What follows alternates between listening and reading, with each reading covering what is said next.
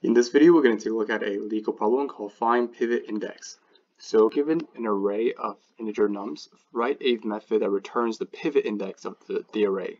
So we define the pivot index as the index where the sum of all numbers on the left of the index is equal to the sum of all numbers to the right of the index. So if no such index exists, we're going to return -1. If there are multiple pivot index, we just return the leftmost pivot index. So here you can see we have an array, and basically what we're trying to do here is we're trying to return the pivot index. In this case, it's going to be index 3, because here everything on the left is actually equal to everything on the right, right? So 1 plus 7 plus 3 is 11, and 5 plus 6 is 11. So in this case, 11 is equal to 11, so we have the pivot index. So yeah, basically here you can see we have another example where there's no index that satisfies. Then what we're going to do is we're just going to return -1 if there is no index that satisfies the condition. So how can we do this? Well, what we can do, the naive solution, is that for each element in the array, we're just going to, let's say we want to find index 1 is actually the valid pivot point, right? So what we're going to do is we're just going to iterate all the elements on the left and all the elements on the right to see if they're equal to each other, right? So we're going to get the sum of the right subarray and the sum of the left subarray to see if they're the same. In this case, they're not the same, so we're just going to continue to move to the next index, in this case index 2. We iterate all the elements, we basically get the sum of all the elements on the left, all the elements on the right, to constantly getting the sum and comparing the left sum and the right sum. And then at the end, we're just going to return the index that has a valid condition. So in this case, this will give us a n squared time complexity, where n is the number of elements in the array.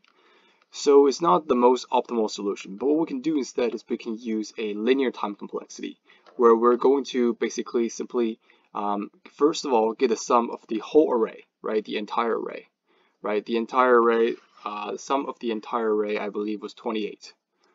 So what we're going to do then is we're just going to see, by standing at the current index, let's say index 0, the sum on the left is 0 because there's no elements on the left. The sum on the right is simply by 28 minus the current element. So 28 minus 1 will give us the sum on the right, right? So this is a 27. So if that's the case, then what we're going to do is we're just going to continue to compare the left sum and the right sum, right? By simply minus the current element of the total sum, right? So total minus the current element will give us the right sum. In this case, now we have 27 for the sum of here, right? So what we're going to do is we're going to take index 1, right? Index 1. Now we know that in the left index, the sum, right, is 1. The right here is going to be 27 minus 7. This will give us 20. Okay, this is the sum of total on the right, right? So 3 plus 5 is 8. 8 plus 12 is 20, right? So in this case, we have 20 on the right. So by simply just minus 27, by simply using 27 to minus the current element, will give us the sum of the right side, which is 20. So this way we can be able to bring time complexity down to a big O of n, where n is the number of elements in the array. So now let's try to do this in code. So what we're going to do first is we're basically going to first get a sum. So for each element in nums, we're basically going to say sum plus equal to num. Once we get the sum of the entire array, what we're going to do is we're going to start by simply have a variable called left sum, right? Left sum is 0. The right sum is equal to sum.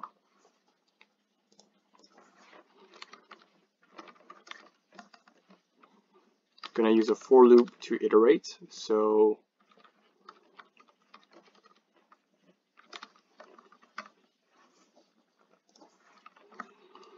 what we're going to do is we're going to get the current element by simply minus that on the right sum, and then plus that on the left sum after we compare. So this is how we're going to do. First, we're going to get the right sum minus equal to the current element, so nums at I. First, minus the current elements so that we have the right sum. And then what we're going to do is we're going to compare that. So we're going to see if the left sum is equal to the right sum. So if that's the case, then what we can do is we can just return the current index if that's the case, right?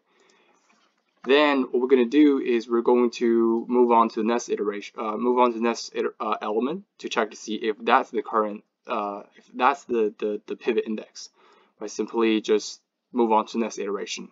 But what we have to do is we have to get a left sum plus the current element because we're moving on to the next element, right? So in this case, if we were to move from index 0 to index 1, we have to get the left sum plus 1, okay? Because the right sum is already minus the current element already. So we just have to get left sum plus equal to nums at I.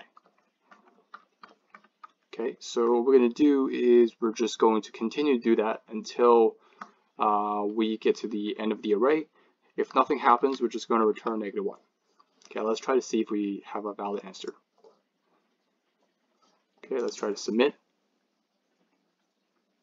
So there you have it, and this is basically how we bring the time complexity down to linear, and the space complexity in this case is going to be constant. Okay, so thank you for watching.